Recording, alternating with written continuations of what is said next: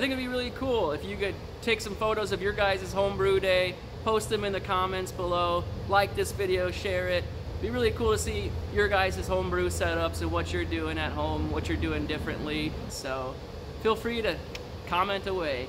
Welcome, Public House Brewing Company. Matt Burkhardt here, head brewer. Today we are celebrating the world's largest virtual Big Brew Day coming at you. Woo! So today, to honor all our home brewing fans, we've put together a 5-gallon recipe of our famous Tire Swing. Tire Swing was one of our original recipes that Josh Stacy and Josh Goodrich concocted in their garage while they were concocting this crazy idea to make a brewery. It's one of the original recipes. They brewed it for several years over there in Rolla. It is currently not in production, but we still brew it occasionally for a little special release. So today, in honor of Homebrew Day, we decided to release the recipe to home brewers. And if you were able to get over to the pub and purchase one of our kits that we put together for you, awesome, good job. If not, you can still brew it at home because I got the recipe right here, and you can follow along. So let me just go down the recipe real quick.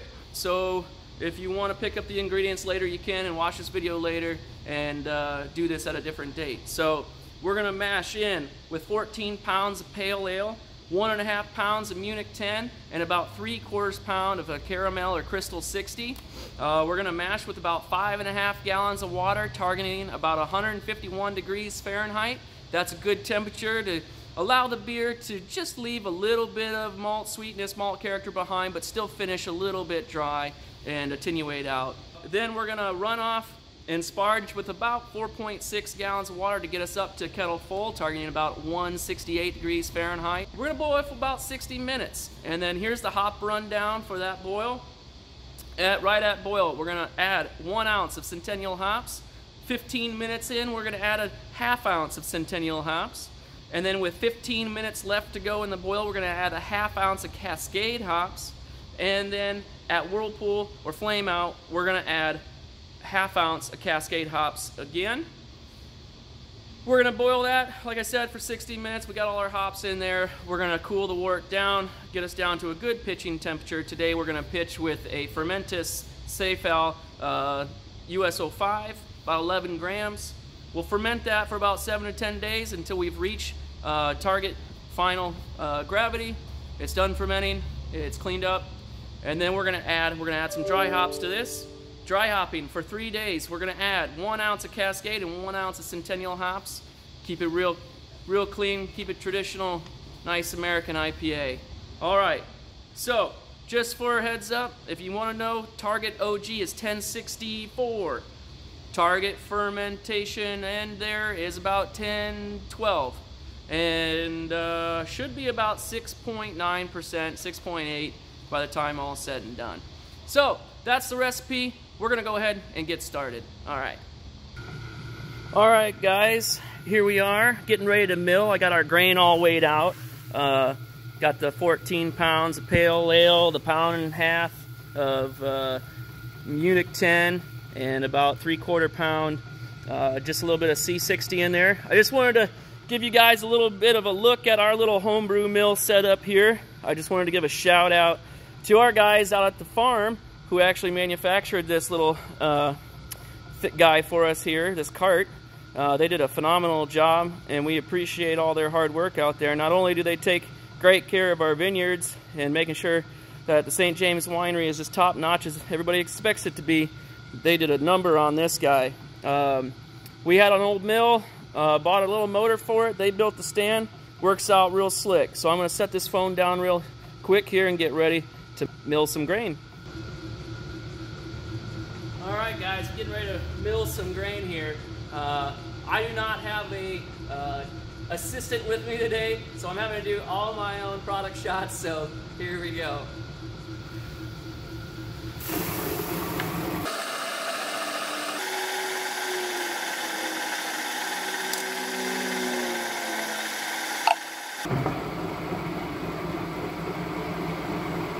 All right, welcome back guys. I just now got our hot water.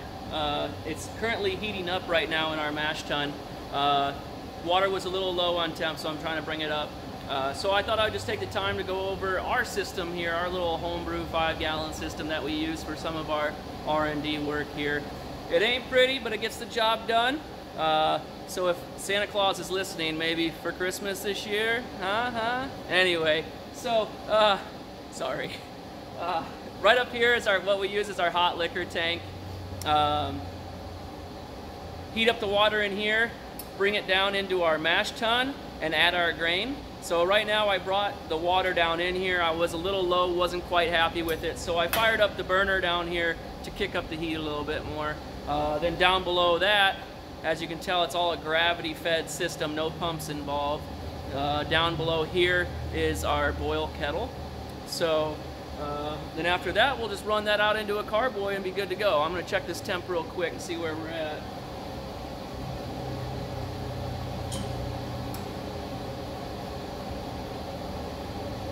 Getting real close. Our target mash temperature again is 151. I want to be at least 10 to 12 degrees higher than that before I start adding the grain, because as you guys know, you're going to lose some of that temperature. So to hit that 151, we got to be a little bit higher.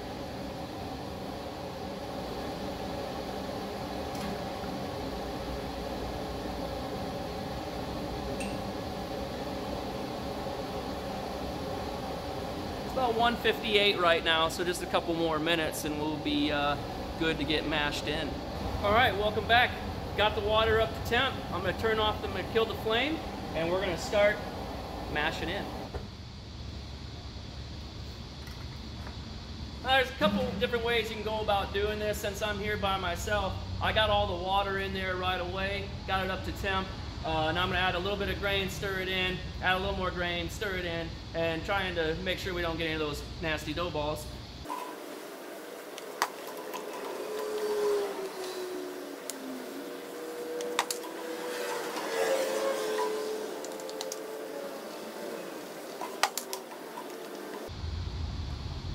Again, I'm just mixing this grain up, making sure it's nice and consistent. No big grain, no big dough balls in there that are going to rob us of getting all our extract out of here.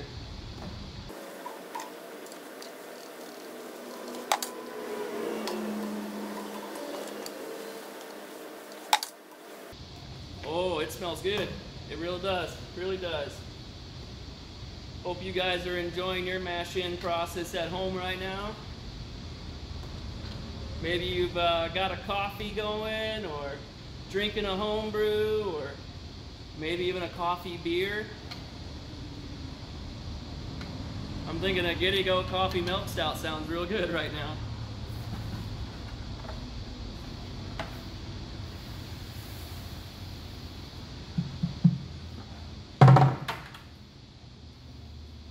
Alright, that's the last of the grain I got in there. I'm just doing a final mix in here, making sure it's all mixed in. A good consistency, no balls, no dough balls. Alright, now it'll be time to check the temperature and see how we did.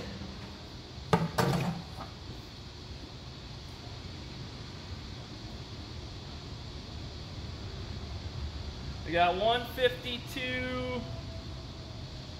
150, 151.9. It's closer to the door, so I'm a little colder on that side of the mash. 151.3. All right, I'm gonna close this thing up, put a lid on it. We nailed it. I'm gonna close that garage door down, let it sit for about 60 minutes. All those starches are gonna get converted into that good sugar, so the yeast can eat away at that.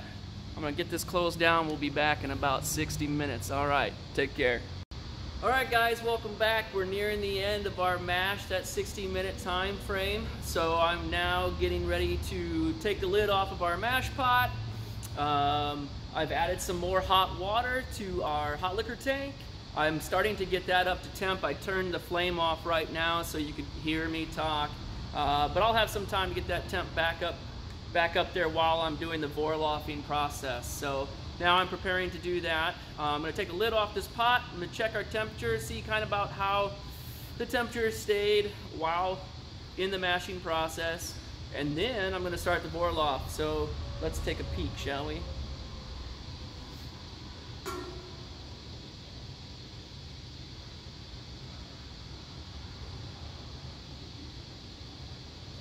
we're about 151.7 right here.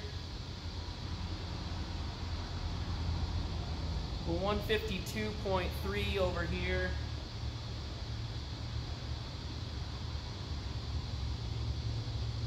And 152.2 right there. So pretty close to staying right on target for our mash temperature of 151. So it stayed good that whole 60 minutes. Pretty good mash. So I'm gonna go ahead and get ready for our vorlofing process. Most of you guys know what that is. If anybody's watching the video that's not quite sure, or maybe you're new to homebrewing, vorlofing is just it's a German term in the brewing world for clarifying the wort. So right now, here in our mash, the liquid, what's below our false bottom down there, could have some grain chunks in it, and so we just need to take all that liquid from below that mash, that false bottom, and put it right back on top so it clarifies the wort. So everything that goes into our kettle down here is nice and clear. So one second. Move our lid. So, like I said, this is just a gravity-fed system. We do not have the functionality of any pumps here, so I kind of have to go old school with our vorlofing process, and I use a couple pictures here from the bar. If Santa's listening, that new homebrew system, huh? What do you think? Still waiting on that Red Ryder BB gun too, by the way. So let me get this camera turned a little bit so you guys can better see what I'm doing here. Let me bring you in. Like I said, no assistance today, so I gotta do everything myself. All right, so we're gonna start the vorlof process. I'm just gonna start collecting some of the wort off the bottom of our mash pot and collect it, and then we're just gonna pour it right on back on top.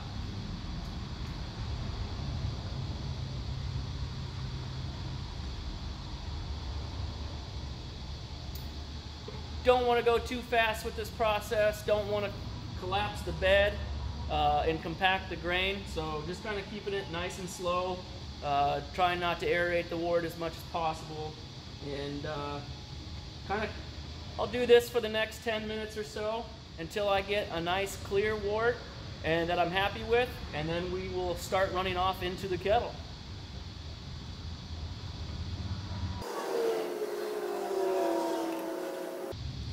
You know, I hope all you guys out there are enjoying the big brew day. Hope everybody's staying healthy and safe. You know, during that mash time, during that 60 minutes, I was doing a lot of reflecting on, you know, how much I miss our fellow homebrewers that come into the pubs and ask the questions and talk and have a beer with, and all our regulars. I hope you guys are all doing good out there, and I can't wait to see you back again here real soon. So. All right, first one's collected. I'm just gonna pour it right on back.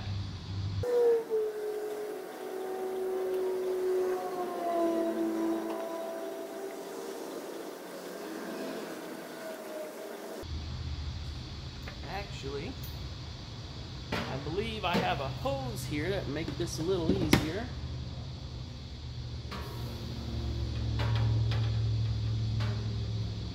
There we go.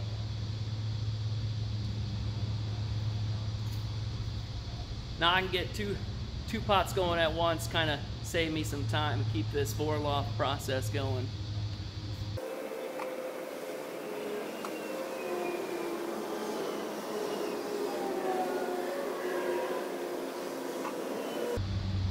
All right, there's another pitcher that I'm gonna go ahead and add back to the mash, just being real gentle with it.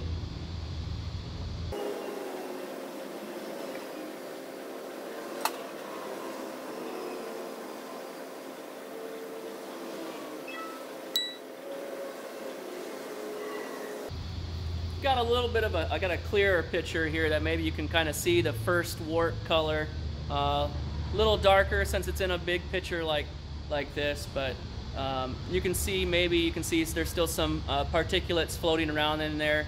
It's coming out fairly clear. It'll be a few more minutes yet. I'm gonna go ahead and put this thing on pause, and we'll see you back when the vorlof's over. Okay guys, welcome back. Just finished with the Vorloffing process. I got nice clear wort here, and I put it in a better glass so maybe you guys can see kind of the color of the first worts, what they look like. Nice copper colored. Real happy about that. Real happy with the clarity. So now it's going to be the time that we start running off into the kettle from our mash pot into our kettle down here. So I'm going to go ahead and just open up that valve ever so slightly and get it rocking and rolling. All right, I just cracked that valve ever so slightly, about a quarter crack or so. We got a real nice flow going. I'm real happy about it. So we're gonna let that run. I got my water up to temp in here for our sparge water. I think it's about 4.6 gallons that we're shooting for. I got the temp just right around 168. So it'll be good temperature to sparge with. And now let's check. I'm gonna go ahead and check the gravity of our first runnings. So I got our sample. I'm using our refractometer here. All right.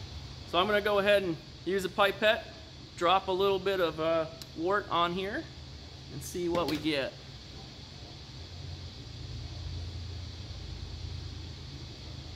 Sorry, the camera angle's kind of bad. Can't show you too well there. But I got the sample put on the slide. Slide covers down.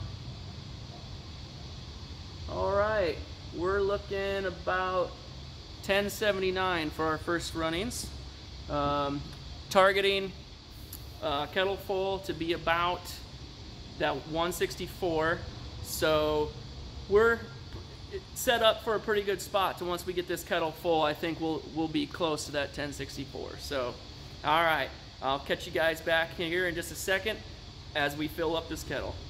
All right, guys, welcome back. We have kettle full.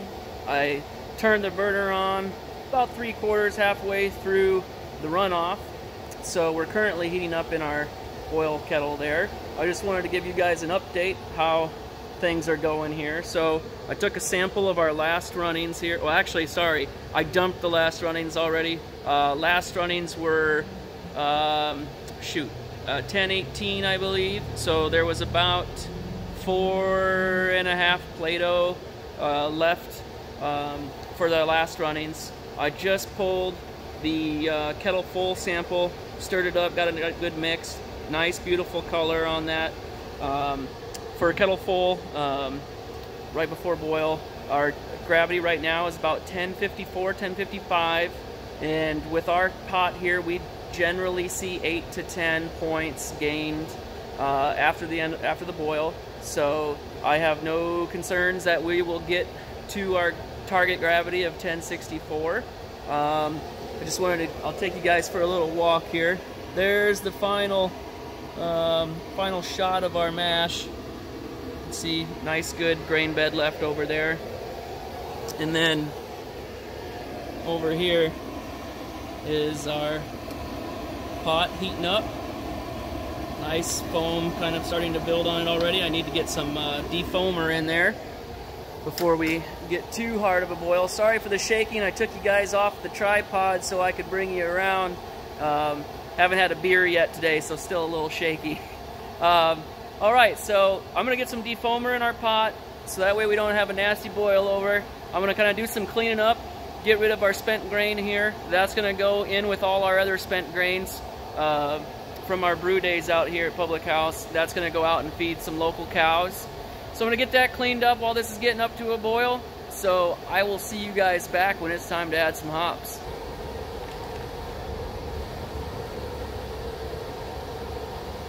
All right, guys, that didn't take long to get up to a boil. As you can see, I got a nice rolling boil already. Got a little defoamer in there to help keep that down, keep that foam down. Good hard boil going. So it's time to start our timer and add some hops.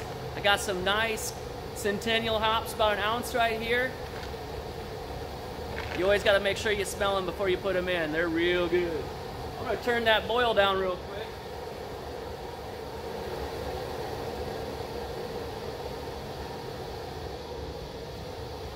She was starting to get real active. We're going to add some hops in there. 1 ounce of Centennial.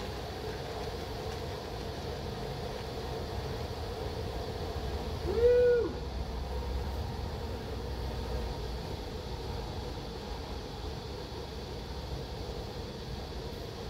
go. Just try to get a little active on me. Nice rolling boil. It's all calmed back down now. So we're gonna go ahead and start the timer here, and I'll see you back maybe for a couple more hop additions. All right. Okay guys, welcome back. We're about 15 minutes into our boil here of our Tire Swing IPA. Got the next round of some Centennial hops, another ½ ounce going into the kettle right now.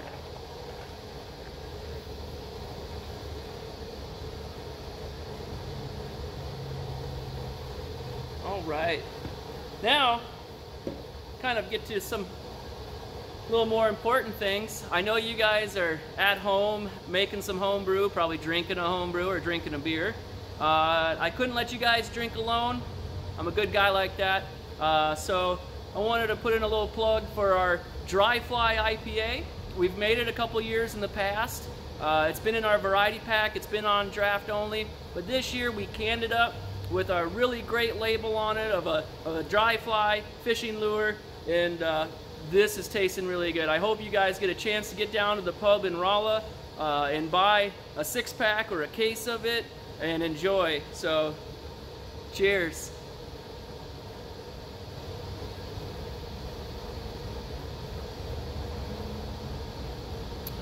That's good. Okay guys, welcome back. We're getting along in our boil now. You can tell that I've gone ahead and added our immersion chiller for when so it gets sanitized for when it's time to start cooling the wort down to pitching temperatures.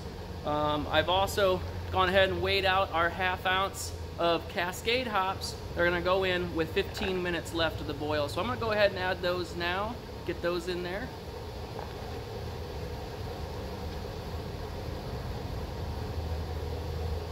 All right, during this time period, I've got my carboy soaking with some cleaner, getting that all cleaned and ready to go.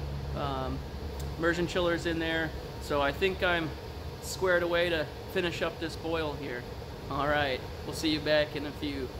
All right guys, we finally made it to the end of boil. I got my last ½ ounce of Cascade hops here getting ready to go in. I'm gonna go ahead and kill the flame, toss these in, give it a little bit of a whirlpool spin, and try to get most of that stuff to kind of settle out in the bottom. However, I do have a screen in the bottom of my, the outlet of my kettle that catches most of this stuff, but it's still a good thing to do to kind of add a little bit of whirlpool action. So here we go.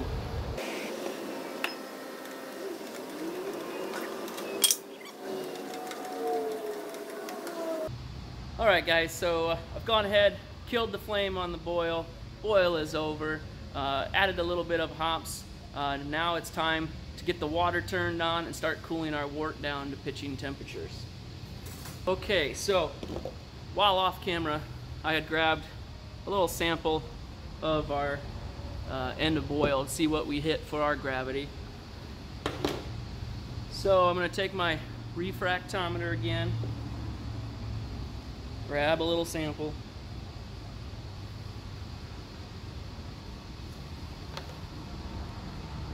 And we'll see how we did.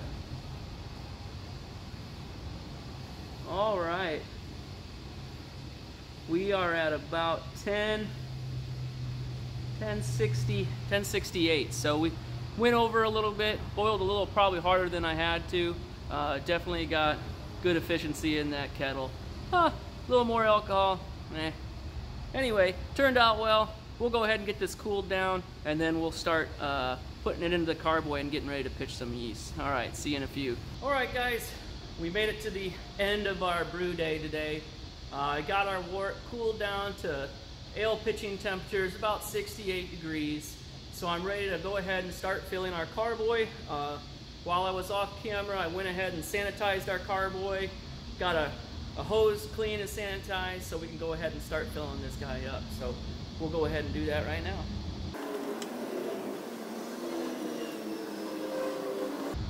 All right, I don't know if you guys can see that too well or not, but we got a nice copper color for this Tire Swing IPA.